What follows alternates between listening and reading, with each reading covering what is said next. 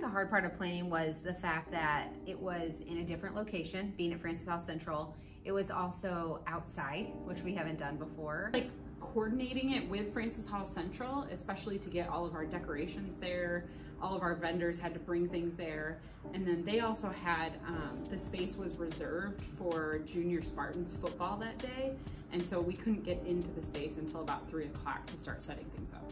100 or 200 students helping us, like for the entire day on Saturday and even Friday night. And we really only had 3 hours with none of our students because they were all getting ready for the dance. And so, but we had some really awesome parent volunteers. Yeah, I think in the future, if we know that it's going to be outdoors, I think we would try to make sure we had the space reserved all day, which would help to be able to allow students to help us decorate. We had to rely on teachers and parents mostly because it was so close to the start time of the day.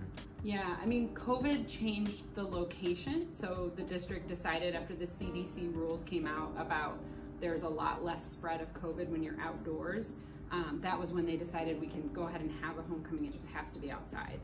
And then I felt good about that, like better than being in a gym. It was outside, but then people were able to be unmasked if they were comfortable and felt pretty good about that. And so, but we've never planned an outside homecoming before, and I've been doing this for 19 years. And so that made it brand new. Beyond that, there were some smaller things that came up related to COVID with students maybe buying tickets and then getting COVID or being quarantined because of COVID, so we had to do some refunds based on that. And then we also had to have a principal in charge of contact tracing to determine who could come into the dance if they were just getting off of a quarantine. Didn't know all summer if there was going to be a homecoming, so we didn't find out until we got back to school that there was.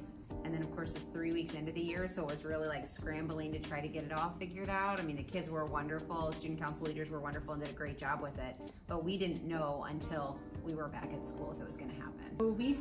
We sold just over 1,000 tickets, and I think we had probably about 60 to 70 people who didn't come because we checked people in, so I knew that afterwards how many didn't get checked in. So I would say just under 1,000 were there.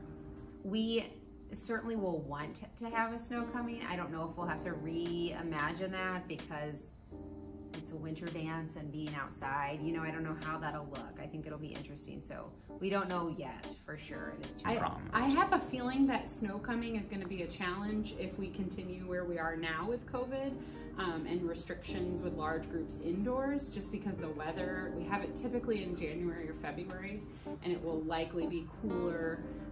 So I doubt that we'll have an opportunity to hold it outside. So it'll just kind of depend on, I think, where things are with COVID.